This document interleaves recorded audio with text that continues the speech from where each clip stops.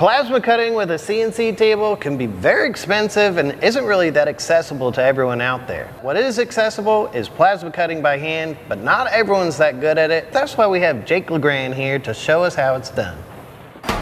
So Jake, what do we got today? Well, we got a custom sign for actually my own homestead. So, gonna be spicing up the property. We got sunflower, that's my wife's favorite flower. We got some letters. So letters can be difficult, but that's not a problem. We're gonna dive into some ideas on how to approach that, and then we're just gonna start cutting and get into it. Well, before we can cut, we gotta see what we're cutting with, right? Let's go check out the machine.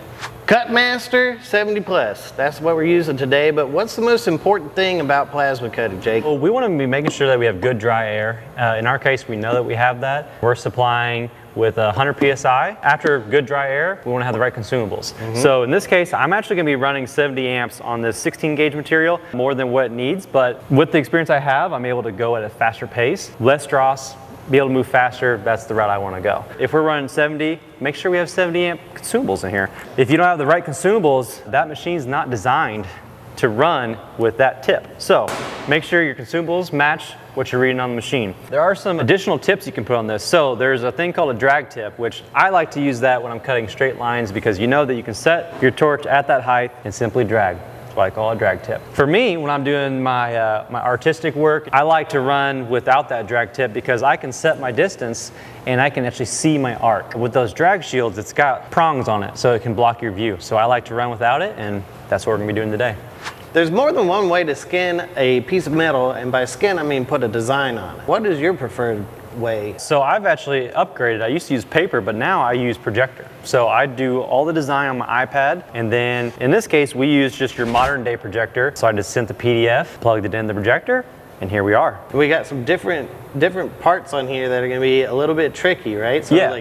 Tell me what's your plan for cutting all this out? With this flower, it's gonna be a little tough because two things. We're gonna be able to move quick, running at 70 amps, but we're still gonna put a lot of heat because we're cutting all these individual petals out. So what my plan is we're gonna start here. It's gonna naturally warp. So then what I'm gonna do is I'm gonna come down to the letters and start cutting here. And what's gonna happen is that residual heat that's all up here, it's gonna start dragging through this material. By the time I get to here, we're gonna have balances of heat. Just in my experience of what I've seen, I used to always go left or right. You end up with a banana chip. So being able to work around, that's gonna be the game plan here. And probably the last thing I'll do is the actual border. I found that if you cut the border first, same reason of why we're doing this first and then moving, I'm cutting that last so that way we can give the perimeter of the sign one final heat. So it has the chance to contract and expand, and then by the time I'm done, all that stress is released. All right, well, enough talking. Let's start cutting. But first, we got to get our PPE on, right? All right, so we're going to dive into this. I like to do some dry runs, basically to see where my areas are going to be tight in terms of reach. So obviously the first one's going to be this far one, but that's okay because everything through here, I'm comfortable. I'm able to flex. I like it. That's not terrible because I can still be like this. And if I have to, I'll just come to the other side and I know I'll be able to reach it. Shouldn't be a problem.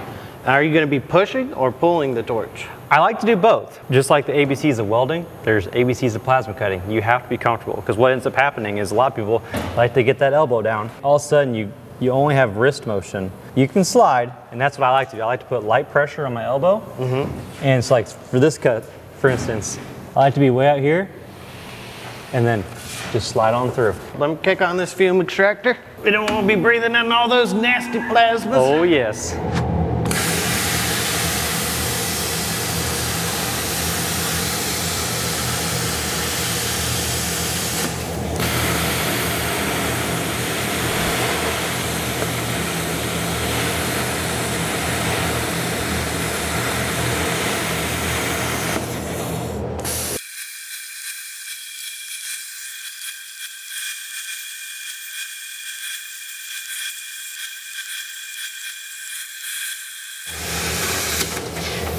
So I want to talk about a couple things I saw you doing in there. Okay. First off, travel speed. How important is it to maintain a consistent travel speed? We're running hot, so we don't want to go too slow because what will end up happening is that kerf width, which is the distance from one side of the arc to the other, is much wider than at a lower amperage. So as you're cutting through, you're going to end up cutting more of the thing that you want to keep. So in this case, we're running really quick. And with this artsy stuff, I'm not too concerned about staying on the lines because I know what I want the shape to look like because you can still see a lot of the color still left. If I'm doing letters, which we'll get to, I really like to stick to my lines so that way we have nice straight letters. But on something like this, I'm okay with going outside the lines. As I'm cutting, I go, whoops, not a problem. Yeah. We'll fix it in the end. Another thing I kept seeing you do was you're doing these loops. Yes, it's like on this one, the reason why I don't do it here, obviously we did end up having a big circle at the end. We don't want that. When I know I'm coming to a termination and I need to come right back, you need to get in and out. Because if you stay there any long, especially at 70 amps, you're gonna blow up that and it's gonna keyhole.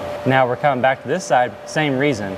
If I go a little past, circle back, I can come right back to that point and that tip is cooled off just enough that it's not gonna blow away when I come back to it. You gotta think, you're heating up the entire way you're coming to this point, so it's getting hot, hot, hot, hot, hottest.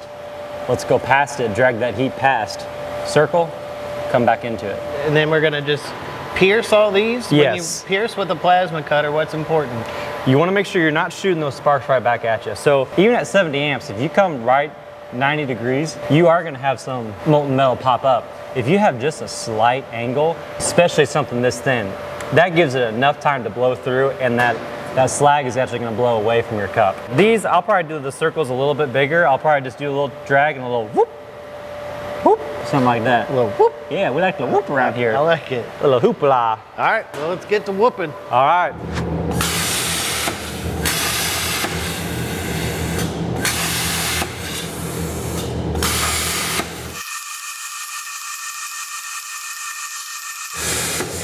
We got some slag. How do you get that off? Oh, that's not slag, that's dross. You right. So that pops off real easy. Actually, if we get a wire wheel, that'd just scuff right off. But coming back to that plunging, this is exactly why we do this. Because there you have visual evidence that that molten metal is coming away from the torch versus blowing back up into it. Yeah. Ruining consumables, huh? Yeah, exactly. And so we did some different sizes because seeds aren't the same size. Organic. Exactly, organic art.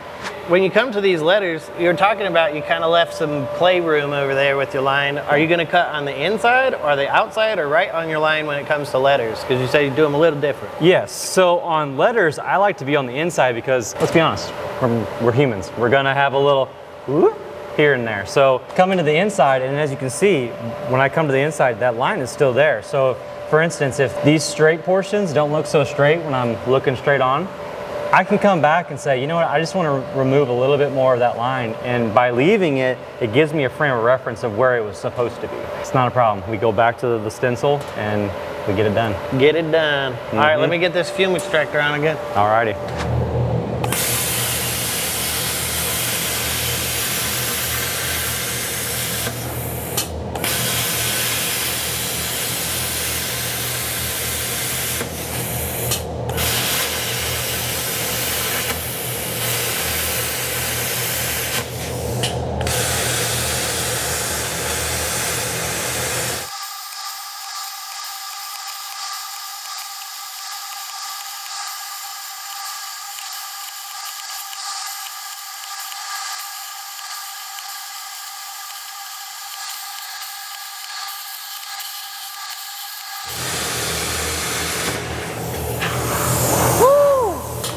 Burning hot. You're a machine, dog. You're about to cut these out, right? Oh yes. Can you save me a ribeye, maybe a fillet or two? Maybe an extra T-bone.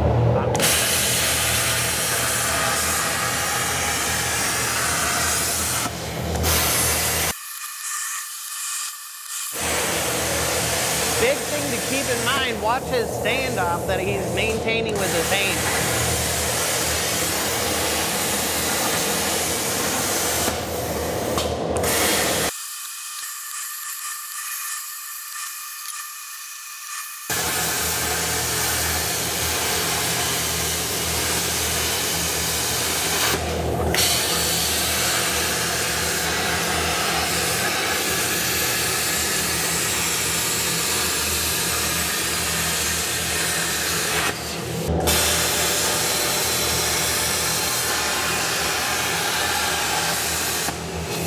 All right, Jake, you are cooking, man. All you have is the outside, but you're making some pretty straight lines.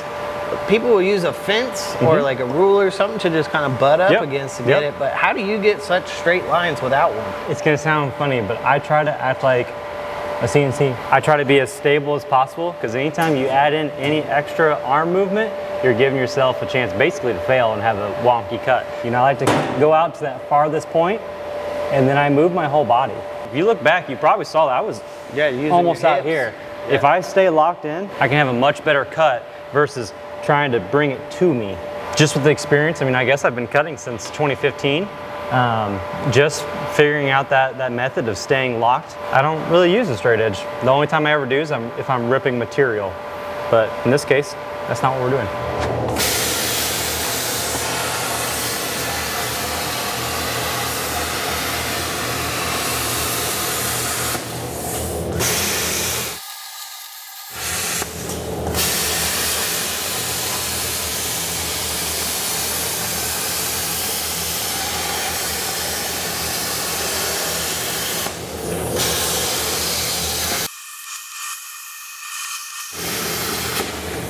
You whip through this thing really fast. Let's flip it over, see the back side. Yeah, that tells the story. Still gonna have dross. That's almost impossible not to get any. Here you can see travel speed was perfect. One thing to note on this is that consumable was a used one when we started. And we did this all in one consumable. So when you have a good tuned machine, good air, clean air, you can get good results. Yeah. Overall, I'm really happy with this because a lot of this, if we were just to bang this sign, a lot of it would come off. The reason why we're not gonna do that is when you have these flimsy components, you'll end up bending it. So what I like to do on these is I get a wire wheel, and a lot of those, make sure you got your safety glasses on because these are projectiles when that wire wheel hits. And then we go back with a series of flap discs, clean it up, and then I usually flip it over, clean the front, and then we finish it out. Where can they find your stuff? Instagram, TikTok, YouTube is all LeGrand Metalworks, and then Facebook is LMW LeGrand Metalworks. Check out Jake's work. If you want to hear even more about his process, we do have a podcast that he was on. Check that out. It's down in the description. And if you want to check out more of the equipment that we used here from ESAB, check it down in the links. Until next time, we'll see you out there.